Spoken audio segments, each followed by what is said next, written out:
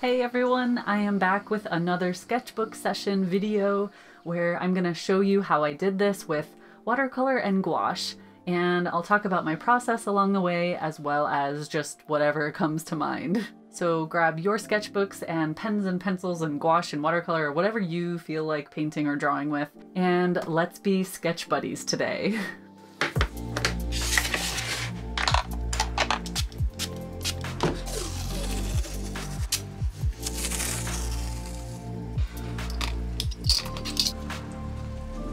Hello everyone, and welcome back to another chatty sketch session. I've chosen my colors. Today I'm using a bit of a different palette. I'm using cadmium-free lemon yellow, burnt umber, Prussian blue, and quinacridone magenta, and of course white. So my first layer is going to be very wet and loose and flowy and just kind of establishing the overall like feeling of the painting, I guess, and also to help me visualize what's going to happen. And I'll start with a very loose sketch, but I'm sure it's going to evolve over time. Okay, so what do I want to do? I want to have like a pathway, I think. The forest that is inspiring this painting is super mossy, and there are a ton of trees that have like multiple trees growing out of one root base, like huge trunks coming out of the same place, and I really like that. You definitely need to have like a fallen tree somewhere. So yeah, spray that down. So first thing, I'm going to establish my brighter tones, and I'm gonna actually go kind of overboard. I'm gonna have the light coming in. Actually, how do I want to do the light? Actually, I'm gonna have the light coming in through this way, so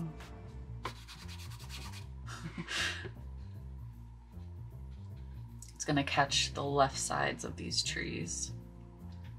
So yeah, I'm gonna go a little overboard with the color, with the underlayer color, because most of it will be covered up later. So this is more of a, it's just a way for me to kind of get a general feel for the lighting in the painting and establish some of the major shapes maybe. And I want it to be really deep and dark in some of the areas.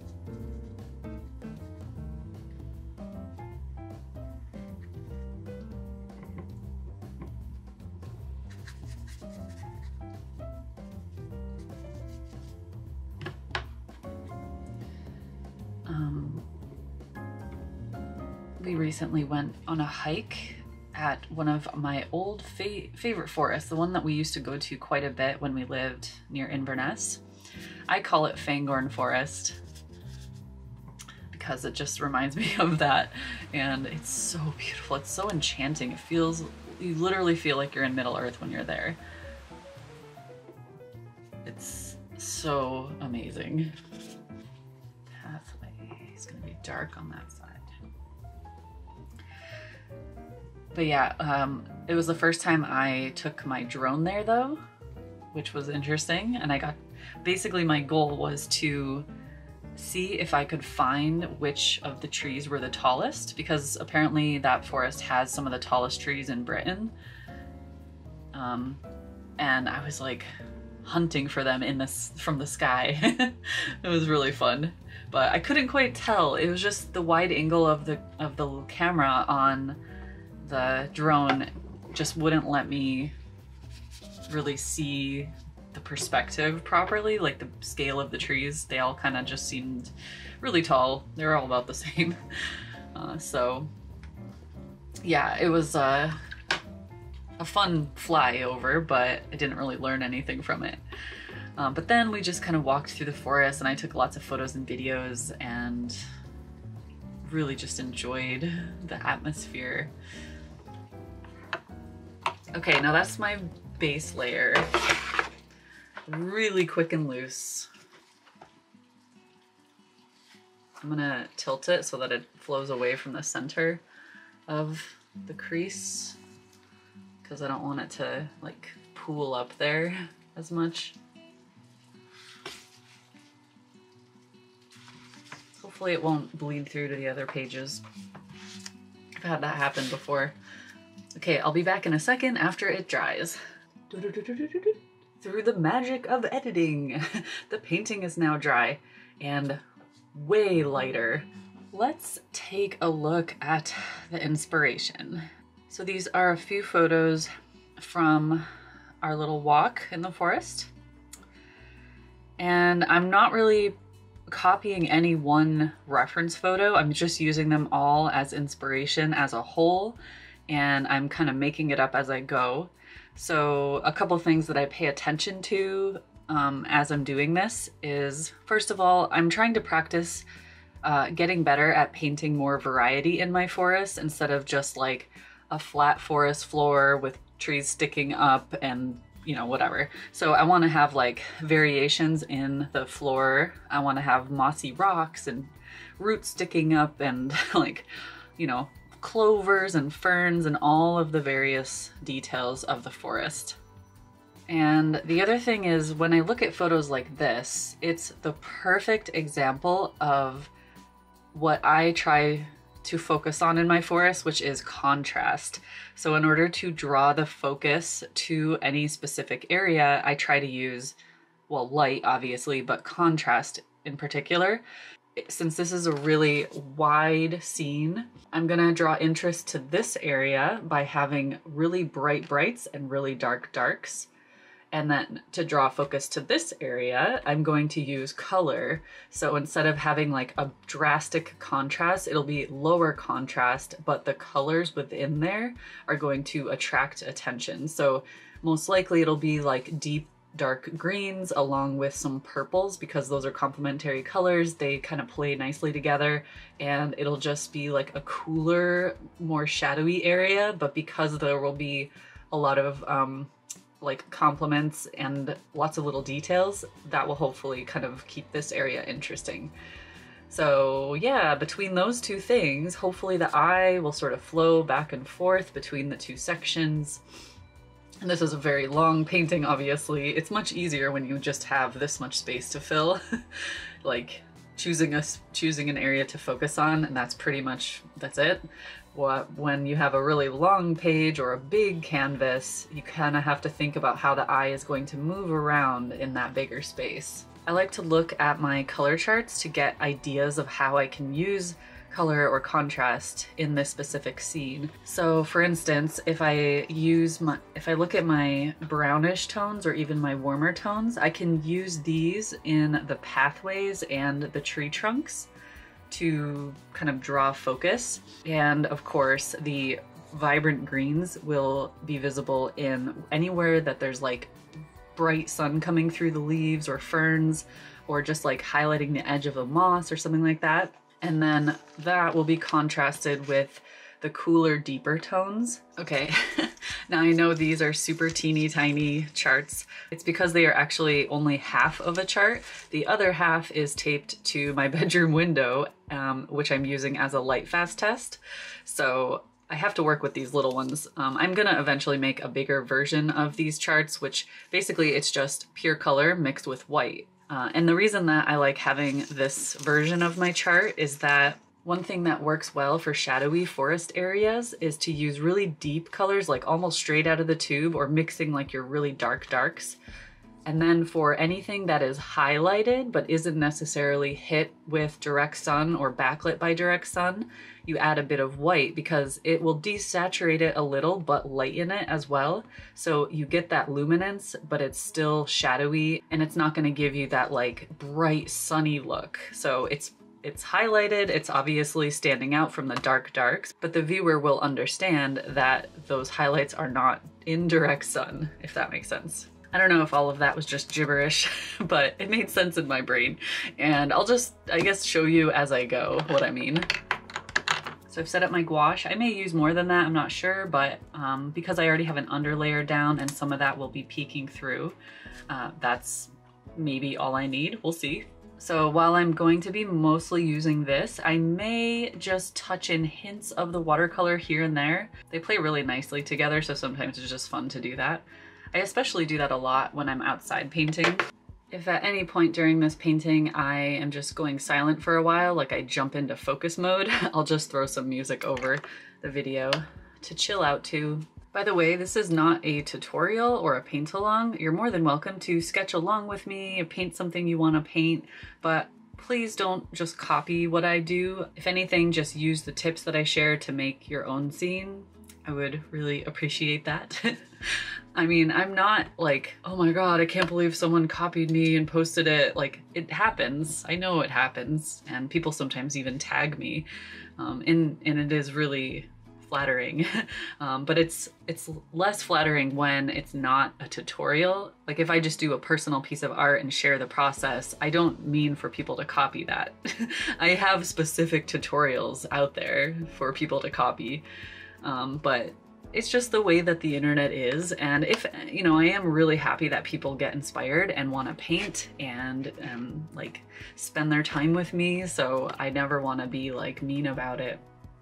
But it's just like a friendly reminder that if something isn't a tutorial online, if you come across a video that's not specifically labeled as a tutorial, you might want to just get permission to copy it if that's what you want to do. They might be cool with it, you never know. But yeah, I hope you just have fun sketching or painting, whatever you're doing. Knitting, perhaps. Speaking of knitting, a lot of the sheep in our area are suddenly bald. They have been sheared and the wool has probably gone to market. It's always funny when you suddenly drive down the street and you're like, oh, the sheep look so different. They're so skinny. Actually, sheep look kind of muscular without their big fluffy wool. It's always a shock when I see them for the first time after being sheared, because otherwise they're just like big fluff balls in the fields. I need to concentrate for just a second while I sort of wrap my mind around the colors in this painting.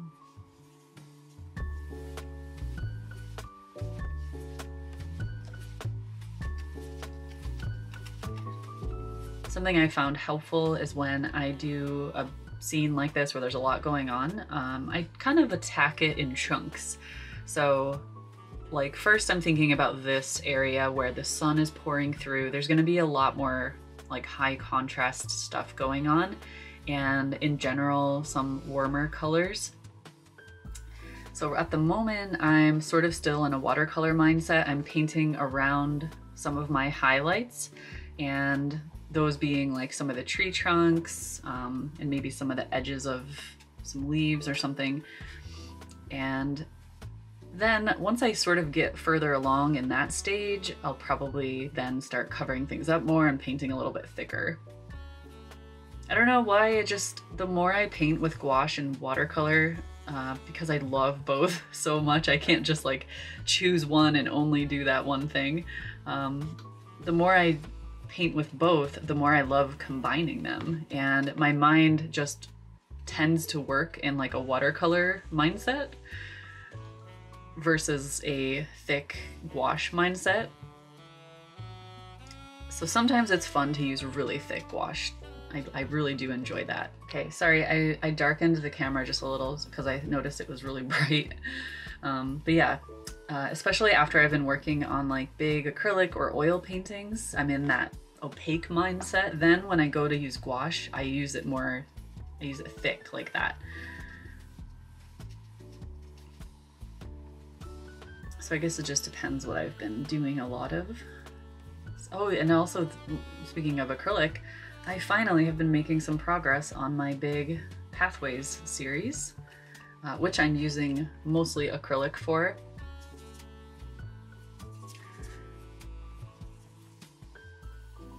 Well, I mean, I used gouache for some of like the concept sketches, but the big canvases are all acrylic.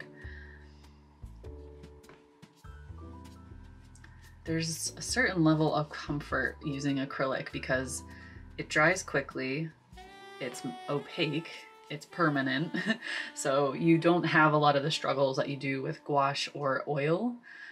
And you know, it is a little different to work with, like the consistency and yeah, just like maneuvering it on the canvas, but it's, after you get the hang of it, it can be a very fun, rewarding experience.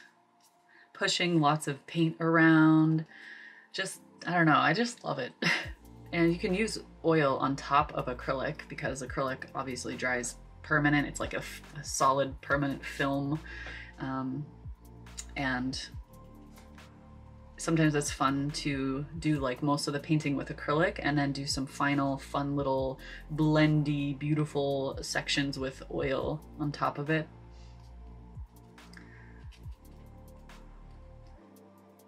Although I have heard that it's better if you do that, you should maybe seal the acrylic painting with a transparent gesso or ground so that the oil can kind of adhere better to it. Perhaps it depends on what kind of oil you're using or your technique. Okay, I'm kind of trying to keep this little background bit slightly more muted. So I'm using a bit of burnt umber and white in my mixes. Just knocking down that vibrant green just a bit, because in these trees and like this tree, this general area is going to be more of the focus, kind of draw the attention there. And then again, I'll talk about the other area later, but I'm always a bit of a chicken when it comes to laying in my darks. Like, I should just know by now that in order to have this contrast, I obviously need, I really want my bright brights to stand out. I need some dark darks in there. And yeah, it's like, I just struggle to go that dark straight away. I've always done that, especially with watercolor. Oh my gosh. If you look at some of my really early watercolors, if they're very pastel, because I just never went dark enough. And then there came a point where I was like, screw it. I'm just gonna like put a lot of pigment on my brush and just go for it. And little by little it got easier.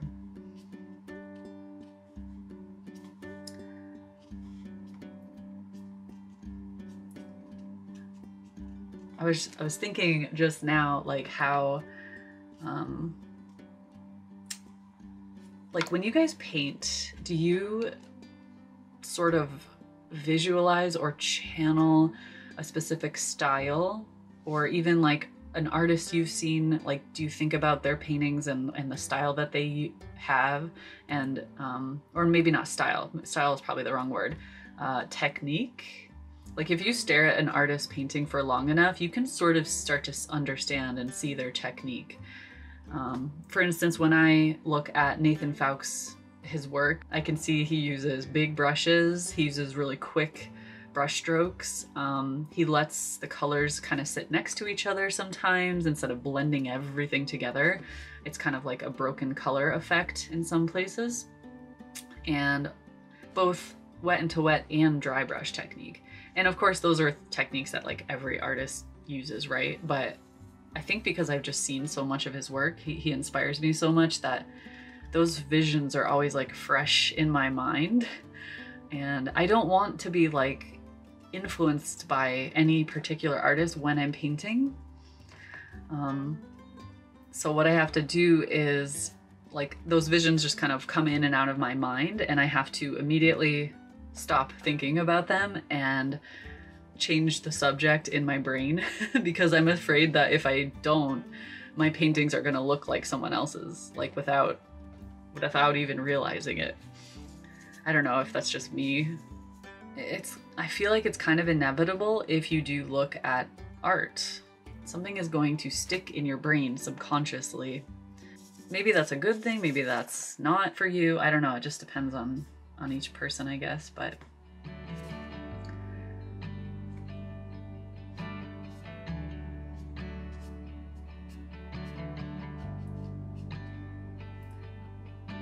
okay. think I've established some decent progress in the background there, but I forgot I wanted to add a couple rocks because there are a lot of rocks in the forest here. And I tend to like ignore them. I don't know why. And they are covered up by moss a lot of times.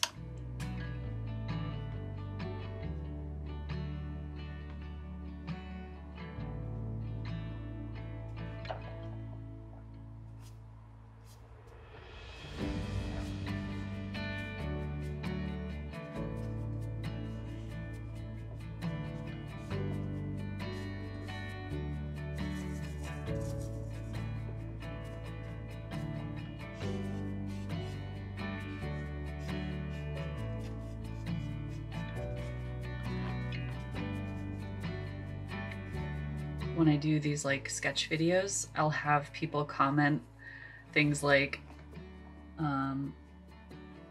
as they're watching me paint, they're like, oh man, I don't know how she's gonna save that painting. Like, I don't know how that's gonna recover, which makes me laugh because I'm thinking the same exact thing as I paint it. I'm like, ooh, when it's in the ugly phase, oof, that mindset creeps in and is like, how am I going to do this?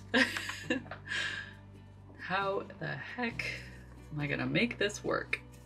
But I just keep going and I think about the principles of light and color and yeah, it comes together in the end.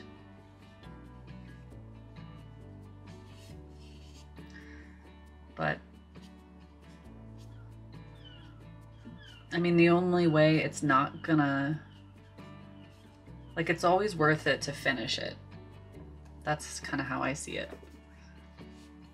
Because if you don't finish it, you never know what it could have turned into. You're just letting fear stop you, or frustration, but maybe the frustration comes from fear of failure. And a lot of times, even if I finish something and it's awful, I can observe it and see what didn't work about it. Like, why is it awful? What is it that's making me annoyed in that painting? So yeah, it's a really good learning experience either way.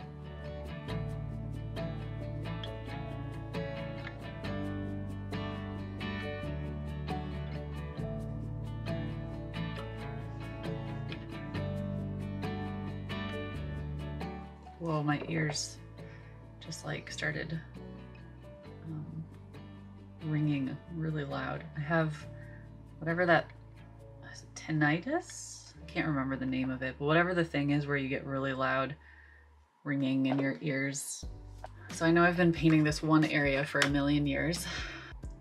So what I need to do is let that totally dry, and then I can come back with my final shadows and highlights.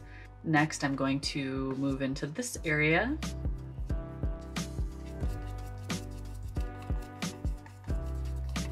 Sometimes having a really messy brush stroke is the perfect texture.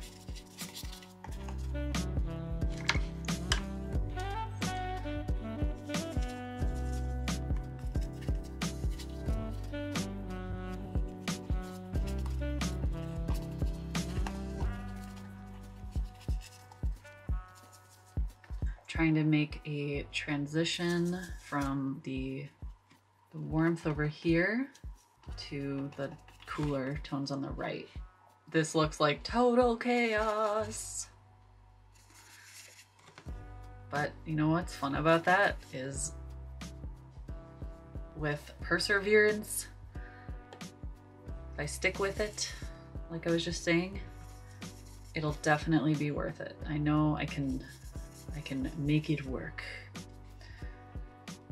But it doesn't happen in an instant. It happens after lots of layering.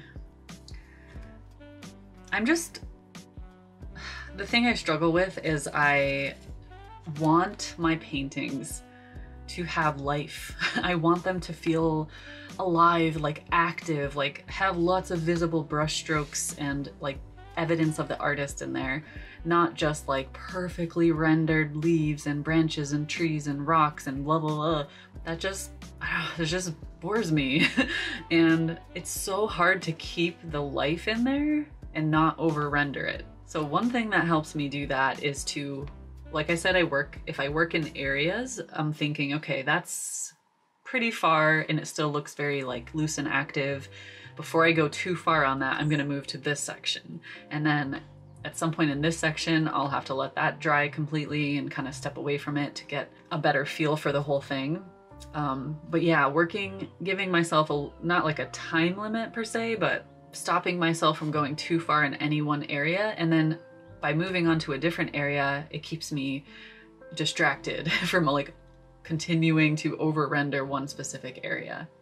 If you have a lot of space to fill in a painting, that is a little easier. If it's a tiny little painting, that can be difficult because yeah, you might just sit there and just end up over rendering and losing all that life.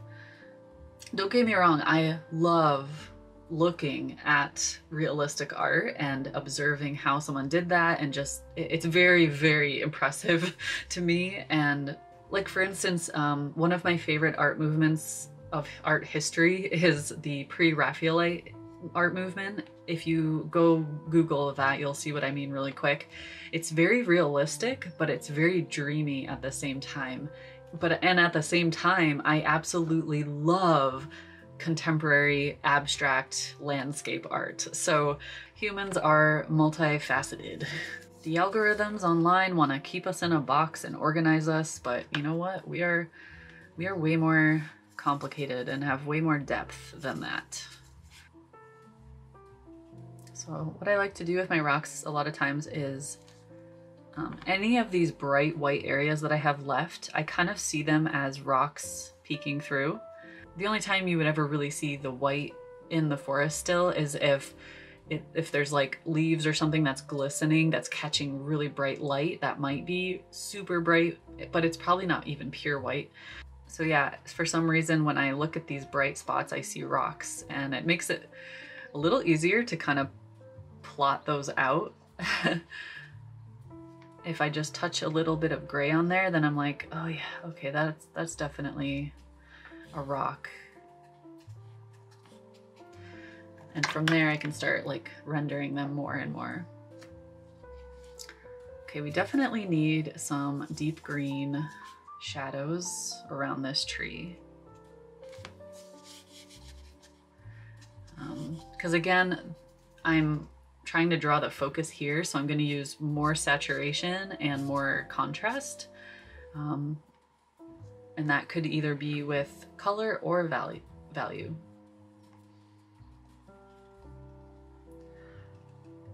So I'll start with like a base for my oh, I'm also like definitely gonna put moss on a lot of these rocks because most of the rocks in this forest are drenched with moss and clovers and stuff.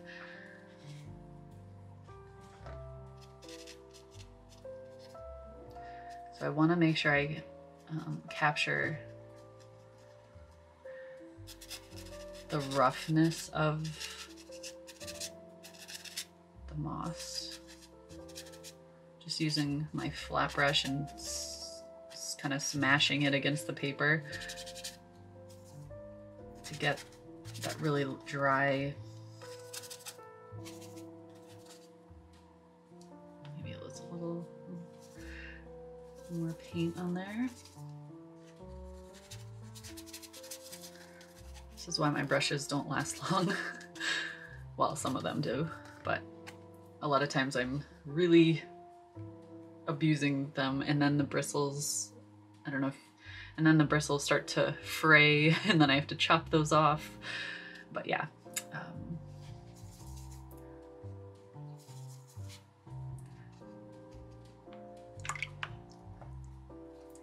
So I'm gonna use a cool purple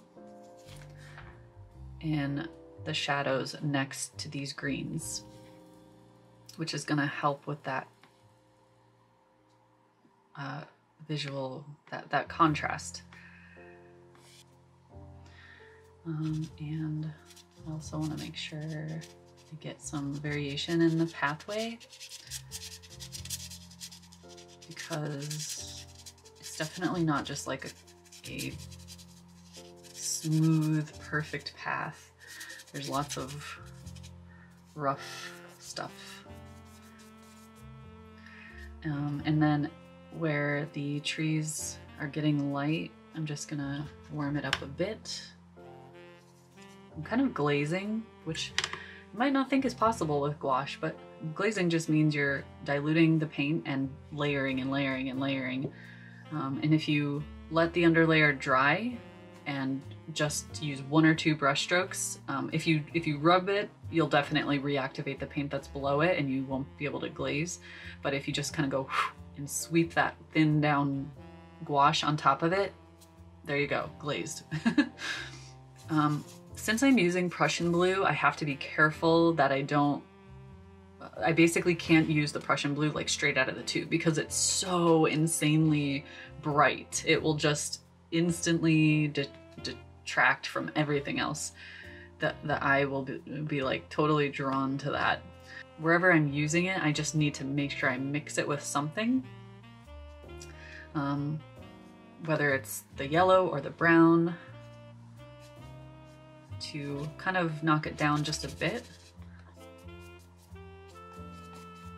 I'm gonna let the shadow carry across both pages to kind of bridge them together. And also need to make sure there's no like white. Sometimes along the edge of the tape I'll get, I'll accidentally leave some like white bits. The bristles don't like get down into there. So one thing that's happening here is like the angle is not, okay, so the pathway angle and the angle of this tree are basically parallel. So in order to continue drawing the eye that way, I need to have a couple shadows that are more horizontal, like straight across. It doesn't have to be literally straight, but just like a little bit more leaning that way. Because otherwise the eye just like goes and falls off the edge of the page. But I'm also gonna have the pathway continuing this way. So for instance, maybe a bit of pinkish salmon-y color over here. Kind of dropping that in, that dappled light effect.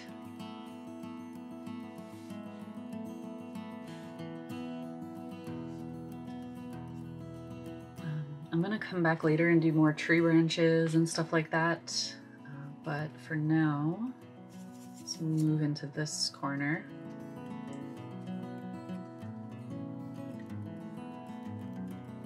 So in the very foreground of this area, the contrast will be a little bit higher.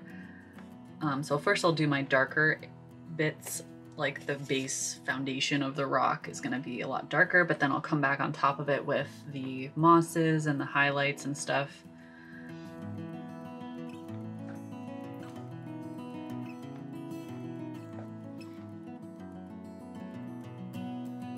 I'm keeping my brush strokes really loose at this point still. So just doing like big chunks of color to sort of establish the shapes. And then once that's down, oh God, I just dripped on it. Danger! Once those big chunky shapes are down, I start, and I'm kind of seeing the scene unfold a little bit more. It's easier to come back in and cut away at shapes or like add more detail, whatever you need to do. Again, I'm not trying to turn this into a tutorial. I'm just sharing some insights that will hopefully help you guys in your own scenes. Like whatever you decide to paint, whether it's a forest or not, you can apply a lot of these ideas to those scenes.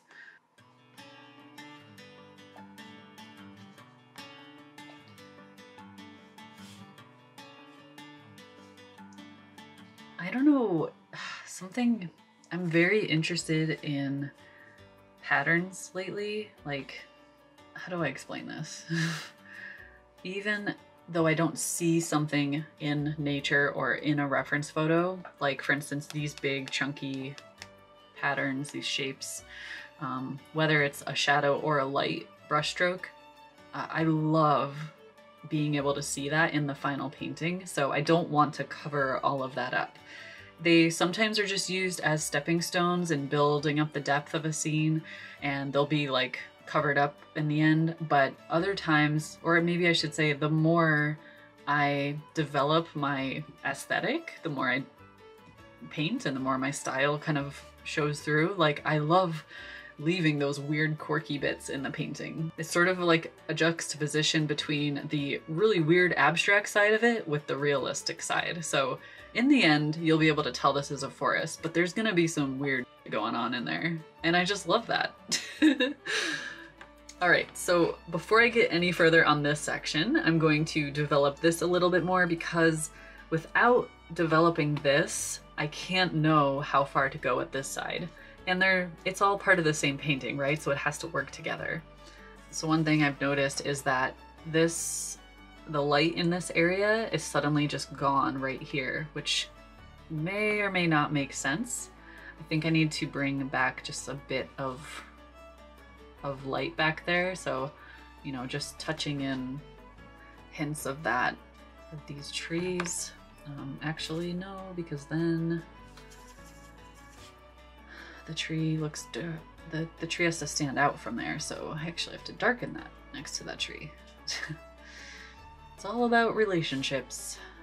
I said I was gonna stop working on this side, but I'm drawn to it. Yeah, so what's happening over here? The overall feeling is gonna shift to cooler.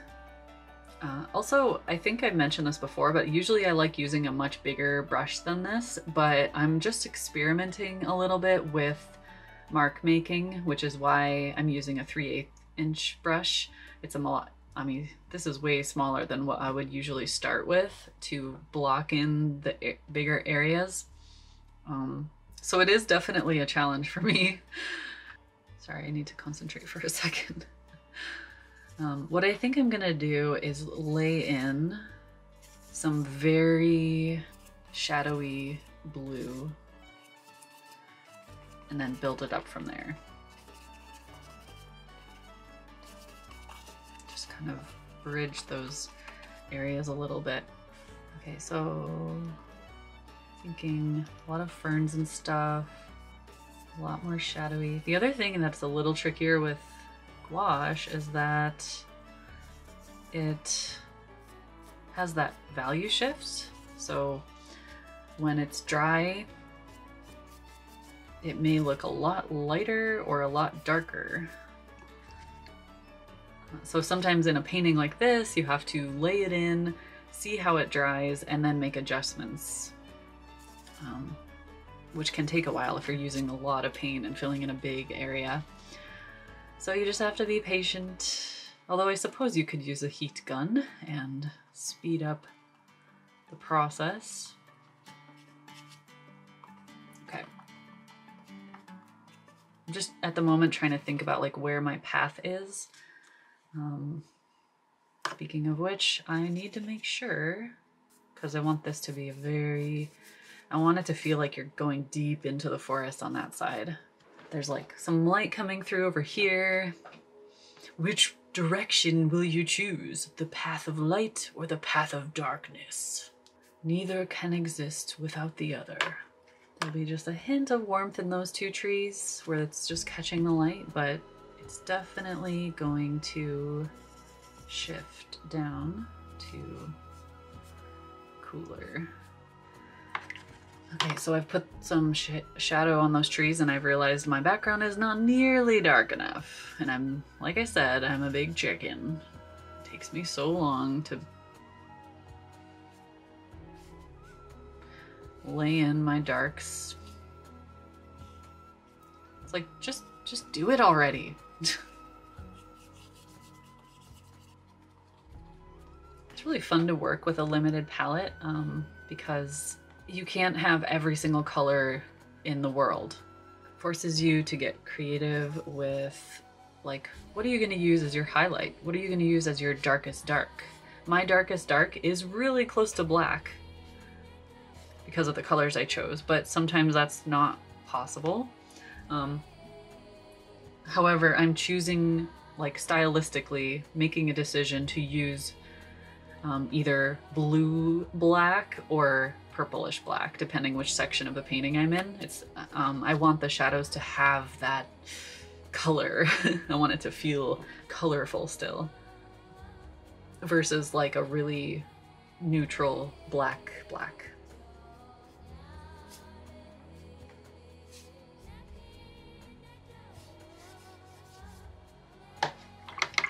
These colors are so highly pigmented too, highly saturated. So in order to make them not quite so insanely bright and intense, I should say, I have to constantly mix with their complement. So, or at least with the burnt umber. Like since I don't have orange on my palette, blue and orange are complements, I will take a little bit of, like, let's say I'm starting with my blue. I'll get a little blue. Wow, that's bright.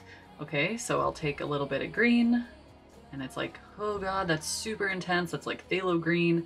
Okay, so grab a tiny bit of the brown, kind of knock it down a bit, and then if I want to do even more, I'll take a little bit of the quinacridone magenta, and then I'll just keep going until it's neutralized enough. But you can see I'm working with rather thin layers. I'm not going super thick, and I still have all this paint left. So it just depends on what I'm, like, sometimes I do like working thick. I've said this already. I don't want to repeat myself, but yeah, I think because I've been using watercolor so much, especially outside, that I'm currently very deep into the watercolor mindset. By the time this video is out, I may have already done my August Patreon paint-along. I do paint-alongs every month for my Patreons with a private stream. And for August, we're doing waterfalls with watercolor. And it's a lot of fun. I love painting waterfalls so much.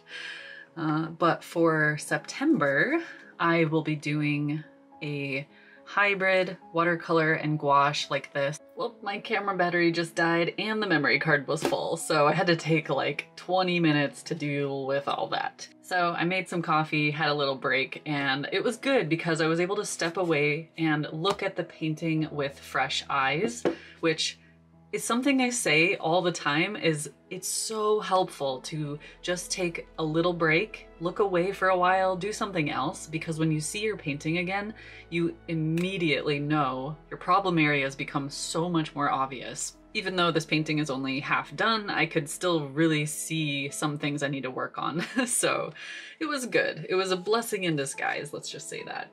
Plus I get to catch up on one of my favorite YouTube channels. I've been binge watching a channel called Tyler and Todd. Tyler and Todd are a gay couple in Canada, and they were living in an RV, renovating RV life kind of videos, and then they moved into the Canadian forest and have been building a like dream cabin getaway thing. It's amazing. They have such a good mix of like helpful tips for building and renovating things, and just wonderful traveling and sightseeing, and their relationship is just so beautiful. They're so funny. Like it's just like one of those channels that is great all around. So anyways, I watched a couple episodes of that. It's so funny to think about how like when you watch something on YouTube, it almost feels like you're watching TV, and you kind of forget, or it's easier to forget that no, like that's somebody's real life. You're not watching a TV show, you're watching someone's life. But I think because their videos are just so high quality, it almost feels like it could be a TV show. And it's also good to remember that, because like you can idolize things really quickly, really easily online. Like social media, it's dangerous when you start comparing yourself to something on social media because yes, even though it's real people, it's their real life, a lot of times the stuff you see on social media is just the good side of things. Like you don't really see a lot of the problems that people go through or the hardships. And obviously some channels do share a lot more of the realness, which is awesome. But yeah, you just gotta be aware if you start comparing yourself to someone online, like really step back and remind yourself like, okay, they also have problems. Like they have to pay taxes, they have to go to the DMV, they have to do all the things that you do. It's not all glamorous and perfect. But I think actually that's another thing about Tyler and Todd's channel is they actually do show a lot of the struggles and hardships, which I really appreciate. Just by watching their videos, I feel like I could maybe someday like renovate an RV or build a cabin in the woods because they've taught me so much. What was I saying before the camera died? Was it something about Patreon? Like, I think I was gonna say that by the time you see this video, I will have been doing my August paint along already. But for the September paint along, I'm gonna be combining watercolor and gouache. So it'll be kind of like this technique, but with a different subject, and I'll do a full like talk through of everything. So if you're interested in that, make sure you are signed up during September. Probably better to do it in the beginning of September because that's usually when I start planning the paint along and I make a little announcement. And yeah, like don't want to miss that. So it's been raining nonstop for the last 12 hours. So the kitties are constantly coming and going, running in and out of the cat flap. And because they're so spoiled, because I'm a crazy cat lady, whenever they come in, I run down and I dry them off with a little microfiber towel. If they come in while I'm painting, I won't be doing that, and then they're gonna get mad.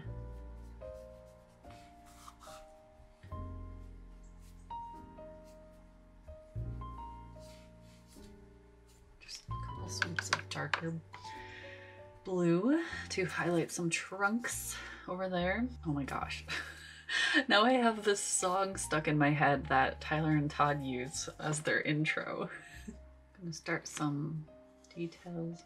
Okay, so the last like 10% of the painting takes 90% of the time. That's my experience. So I am going to continue working on the painting in focus mode. I'll throw some music on. I might make this end bit a little more of a time lapse because it takes so long to just build up those final details. And this video could easily be like 4 hours long because when I'm talking, I'm also painting a lot slower. So I'm gonna go ahead and do that, and I will talk to you towards the end of the video.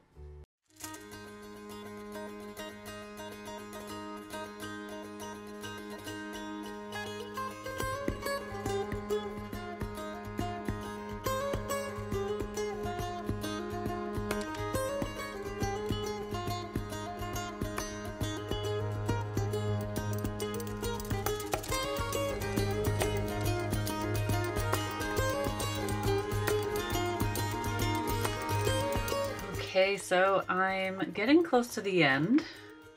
Like I said, I don't want to overwork it.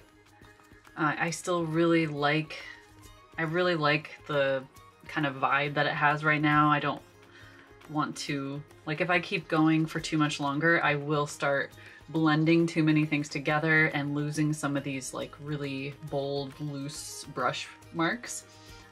There's a couple things I have to adjust before I end. But yeah, I'm happy with how it's turning out. Of course, it's one of those things where like you can always do more and keep going and keep going. I think I say this in every single sketch video. But at some point you just have to make a decision that it's done and you are just going to learn from it. So, you know, I try not to sit down and like put the pressure of like, oh, this has to be a masterpiece. I try not to do that to myself. I try to sit down and think, okay, this time I'm gonna try this and we'll see how it goes. And I always learn a ton. And then I take that experience to the next one, the next painting. And I just progressively grow because I'm painting a lot. You know what I mean? Like that's the process. So I wanted to touch up a couple of these trees. They were just kind of getting sort of lost. I had ignored the pathway and I originally wanted it to be more varied. Most of these forests, like if you walk away from the path a little bit, you end up knee deep or higher in ferns. So I really like getting those fern textures. Sometimes they just look like tall grasses, but that's why I kind of like fan it out a little bit. I think I got my point across. Like having that transition from bright sunny patch in the forest to deep dark shadowy bit. I love that feeling when you're walking through the forest and it's like you're entering a different world almost. Okay, so let's end it here with a tape peel.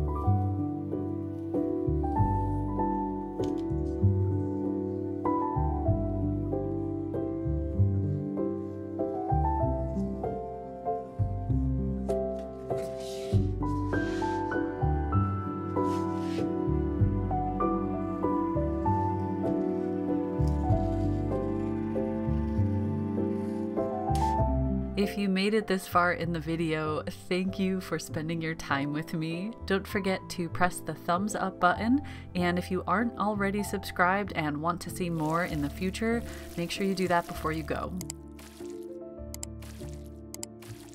Okay, I will see you again next Saturday. Cheers everyone, take care.